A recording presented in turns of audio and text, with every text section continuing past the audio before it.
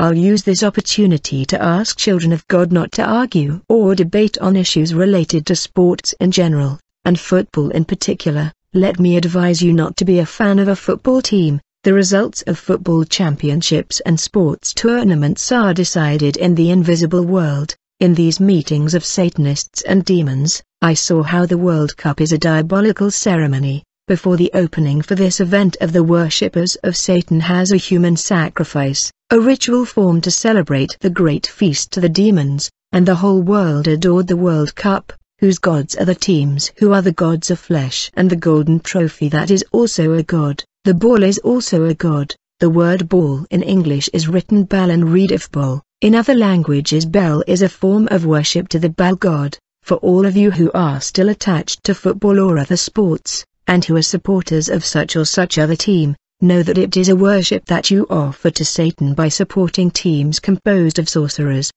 and by rejoicing over victories planned and decided in the world of darkness. What you have just read in this testimony will help you understand what I was trying to tell you about this famous Nigerian Satanist, mistakenly called a prophet, who accurately predicted the outcome of the 2012 African Cup of Nations competition between Zambia and Ivory Coast. The so-called prophet, who is a Satanist, had predicted that Ivory Coast would miss a penalty during the match and that Zambia would eventually win the game. Naive people had found in this a proof that this son of the devil would really be a prophet.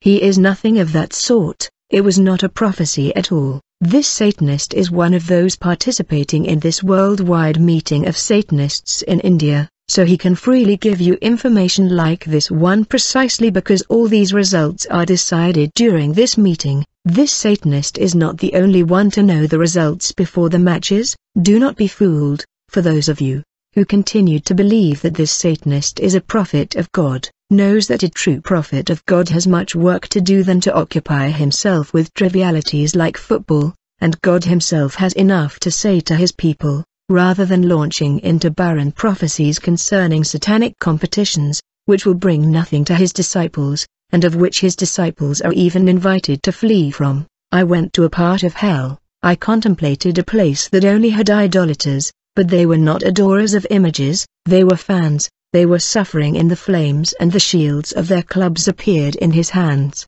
The Lord Jesus said, "Tell my people that I do not want any of my servants watching games, nor cheering for these clubs. There is no fan of my servant, there are adorers." The Lord took me by the hand and we went to earth. He showed me how behind every club was a devil who was worshipped by that supporter. I watched demonized fans coming out of those clubs they cheered on. These endemic fans were beating and killing other fans. I beheld two shepherds who were rivals because of their rival clubs. These pastors became great rivals. Because of their clubs one cursed the other. I contemplated people crying when their clubs lost. Others took their lives when their clubs lost. Others became depressed. In the vision, a brother began to beat in the wall of his house when his team lost the game. He cursed the players, cursed the judge, cursed his club, said ugly words. The Lord said, "If this is not twisted, it is worship, how they adore their clubs. If everyone wept for me,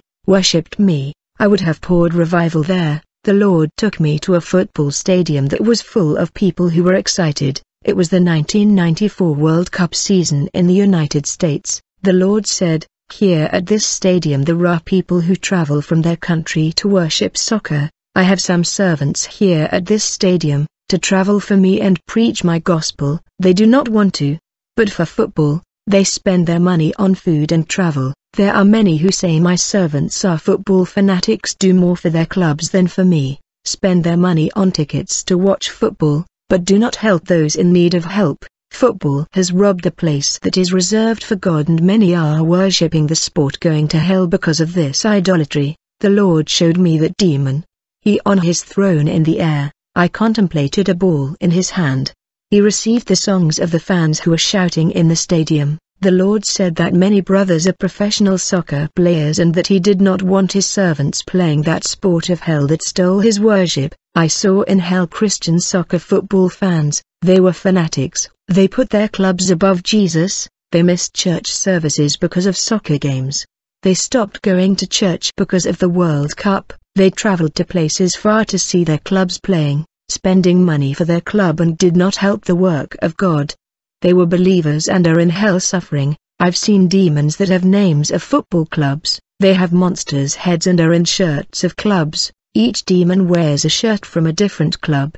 They steal the time and worship of God through the football club. I saw how the World Cup is a diabolical ceremony. Before the opening for this event of the worshippers of Satan has a human sacrifice, a ritual formed to celebrate the great feast to the demons, and the whole world adored the World Cup, whose gods are the teams who are the gods of flesh, and the golden trophy that is also a god. The ball is also a god. The word ball in English is written Bal and read if ball. In other languages Bel is a form of worship to the Baal god.